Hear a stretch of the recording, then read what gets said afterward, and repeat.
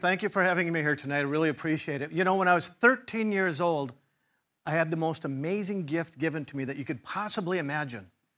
I was out at Apple Creek, not far from where we're sitting right now, and we were playing pirates. We had 2 canoes full of kids, 13-year-olds, 14-year-olds. We would come at each other, and the job was to jump out of the canoe and try and sink the other one.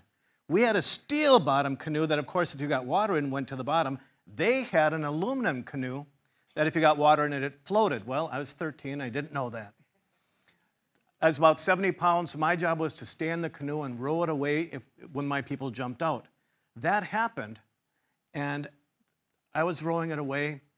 They came at it, they sank it, it started to sink. The rope that you tie it to the dock was tied around my foot, and it pulled me to the bottom. Now, I was wearing my life jacket, so I couldn't go up any further or go down to untie it, and as the boat sank, it pulled me down. The gift that I received was the most amazing gift ever because it was the gift of death. I was underwater for about 7 minutes, which is a very long time, according to the witnesses, 7 minutes, because at 3 minutes you go unconscious, and at 5 minutes you begin to suffer irreversible brain damage because of lack of oxygen. Now, my mother, who was sitting right here, she kept saying that that explained a lot of things in my later adolescent years. And she can't deny it. She's right here. She can't deny it. Well, I came out during that experience, during those 7 minutes underwater, I had the classical near-death experience and the life after death experience that when I came out of it, I realized even then that it was the most amazing thing that had ever happened to a person because it removed from me any shadow of a doubt of an afterlife and of the existence of God. I knew that with absolute certainty that there was an afterlife and the existence of God. Just as certain as you are now that when you leave this auditorium and walk out this door or this door, there's going to be a hallway out there. And you're not going to step off a cliff and go down and fall 30 feet into the abyss. You're certain of that, yes or no? Yes. And just as certain as we are that we're sitting here in Chicago right now having this talk, this presentation, are we certain of that? Or are we in Bismarck, University of Mary? And how certain are you of that? Is there anything I could say that could convince you to the contrary? And I'm guessing the answer is no. It's with that exact same certainty that I came out having received this very special gift at 13 years. What that did is that took away all fear and any shadow of a doubt about the existence of the afterlife.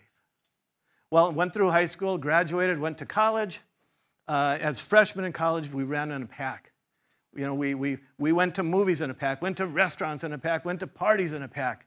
We went home for the summer, came back the beginning of the sophomore year at the end of summer, and something horrible had happened. All of my guy friends had gotten girlfriends. And worse yet, all of the girls that we ran with had boyfriends, and I wasn't one of them. It was terrifying. You know, to be honest, I didn't know how to make a college girlfriend. So I talked to my friends, and they said, go volunteer. So I went to the Campus Volunteer Center, and I looked on all the postings of volunteer opportunities, and I saw one that had 22 girls signed up and no guys, and I wasn't a math major, but I said, I've got a good chance here. It was a crisis line. What happened is they gave us about a 45-second training period, and then they gave us a cell phone. I mean, they gave us a phone. This was pre-cell phones. They gave us a phone, and we sat down, and we took these calls that came in from boys and girls, men and women, domestic violence, horrible things happening in the homes that I wasn't aware was happening. But they said, do the best you can. Okay, just do it. Take the calls. And that introduced me into the underbelly of our society. We're not talking Miami or Los Angeles or Thailand. We're talking Bismarck, Atkinson, Fargo, North Dakota, South Dakota, Montana, Wisconsin, Minnesota, Iowa. Domestic violence, drug and alcohol addicted families, sexual abuse within the homes, kids that run away. And when they run away, they're subjected to rape. They're subjected to survival sex on the streets, sex in exchange for simply a place to stay. kids who are being trapped or tricked into child pornography and then child prostitution, kids that wanted a way out but didn't know how to get out of that. And so as the calls came in, and that's what we did, and we took the calls.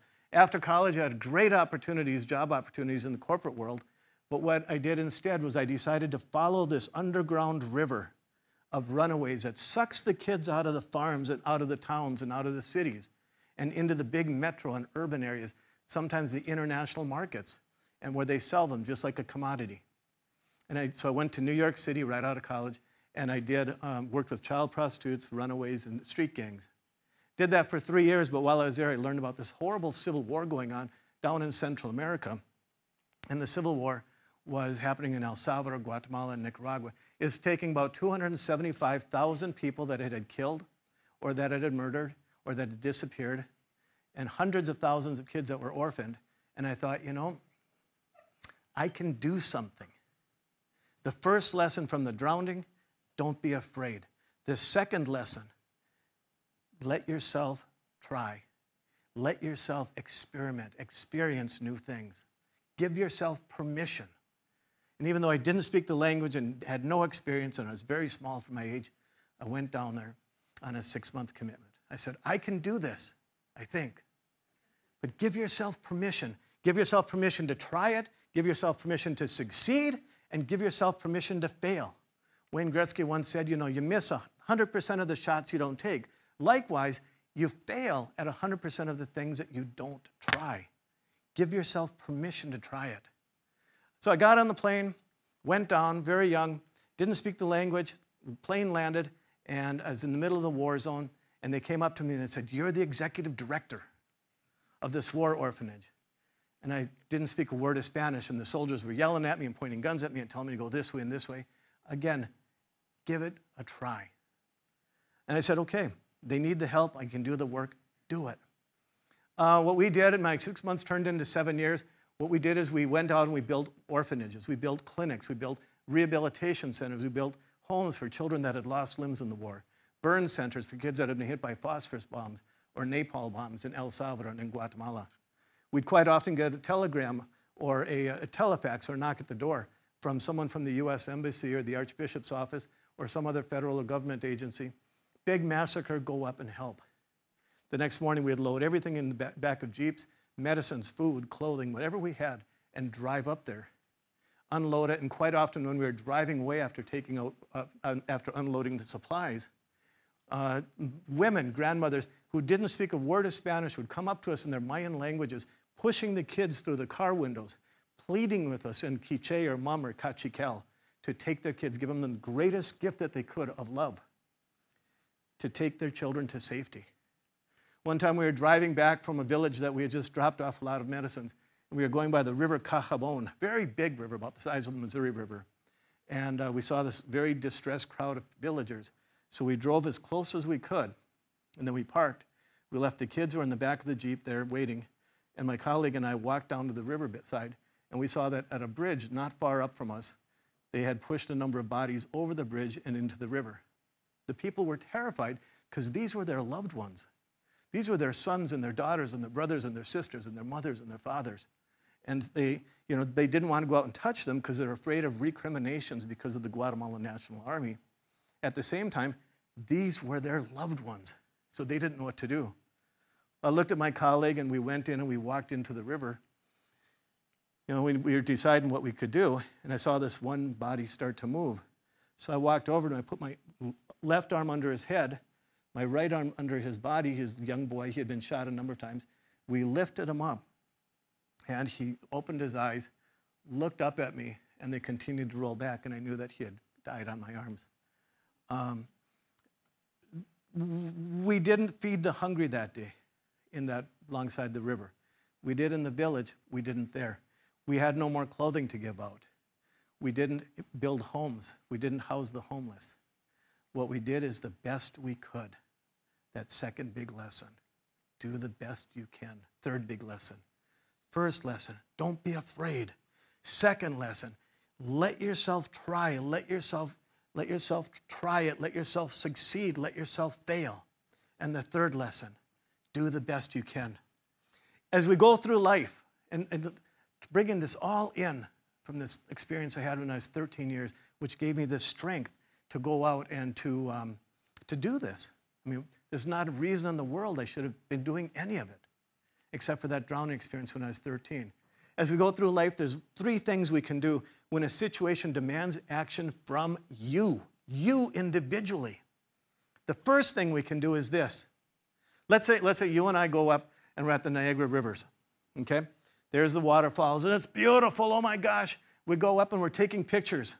And I'm taking pictures here, and you're upstream, and I hear this splash. And all of a sudden, I look up, and you've fallen in the Niagara River, and you're going towards the fall. The first thing we can do is this. We can stand there and do nothing, freeze up, or do a very mild, help, help, help. And what's going to happen to him? Down the river and over the falls, right? In other words, ignore it or refuse to engage even though we know this person needs our help. The second thing we can do is, oh my gosh, and jump into the river. Swim out to him, grab his hand and say, I've got you. And then what's going to happen? We're going to look at each other, smile, as we both go down the river and over the falls together. Not a good plan. The third thing we can do is this.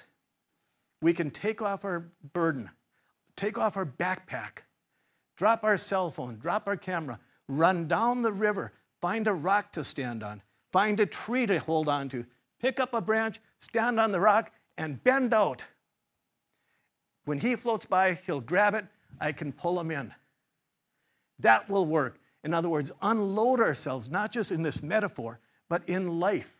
Unload ourselves of the things that are weighing us down and holding us back. Utilizing, taking inventory of our resources.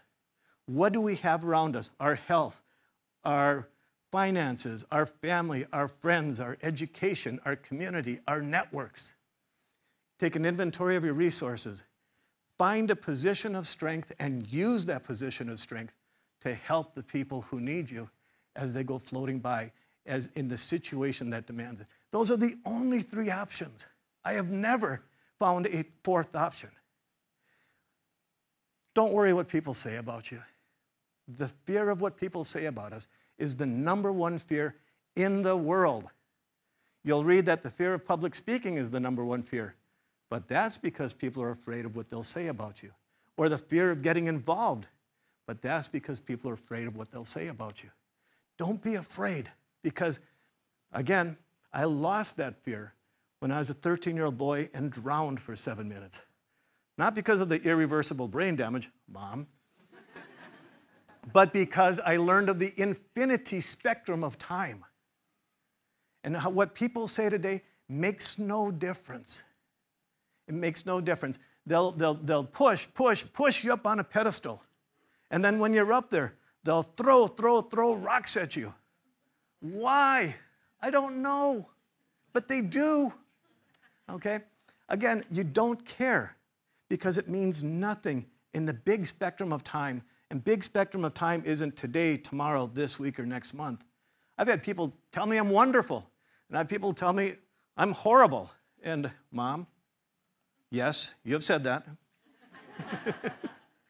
Okay, again, don't worry what people say because it makes no difference.